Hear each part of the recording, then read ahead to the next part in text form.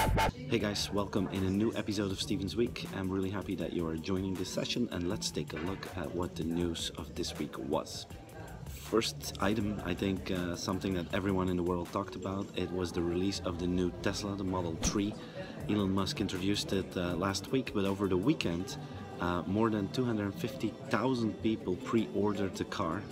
This must be the biggest crowdfunding campaign ever. In fact, it's like more than $7 billion in pre-purchase of a new car that's going to be on the market the earliest in 2017.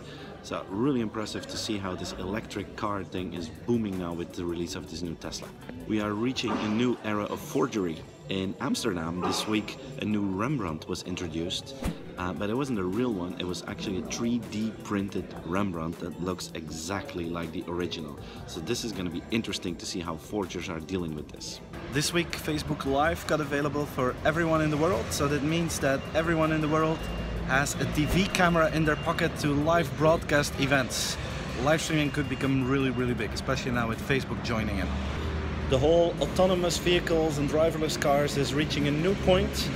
In Belgium and Holland this week we had trucks from Mercedes-Benz driving around the freeways. It were 3 trucks driving really close to each other. It's actually looking like a platoon of trucks, but we had driverless trucks in Belgium and Holland this week. It seems like Singapore will be the first country in the world that has autonomous taxis. A startup called Autonomy is building that, and Singapore is seen as a country that is small and modern enough to make sure that those autonomous taxis could function in a perfect way. Facebook did something awesome this week. They developed a tool that blind people can actually see what is on pictures.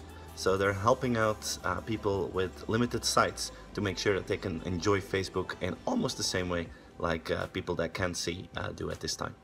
It's not just Google that is working on a smart contact lens, also Samsung filed a patent in Korea to work on that.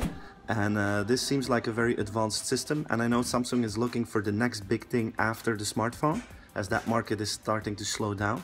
But this contact lens, the patent that Samsung has filed, it has a camera in the lens, so you can take pictures with it, and on the other hand it also has an augmented reality functionality, so that you can see things on top of what you see in the real world.